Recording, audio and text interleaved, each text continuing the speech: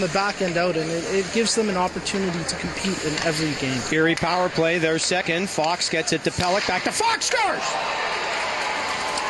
Nice screen in front there. That's what you do in the power play. And that's why, folks, it's 2-0. Great puck movement here by the Otters on the power play. Some pitch and go there. Fox gets the one-timer here.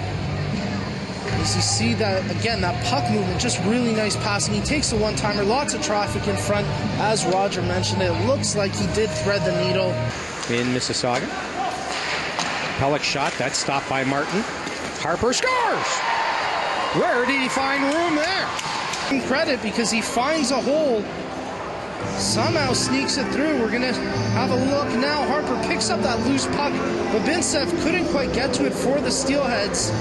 You see him there, 18 and white. It goes right by him, and then Harper beats Spencer Martin. It place or something, pal. You're not going to be sleeping on the floor. Here's a wrapper round. Oh, my.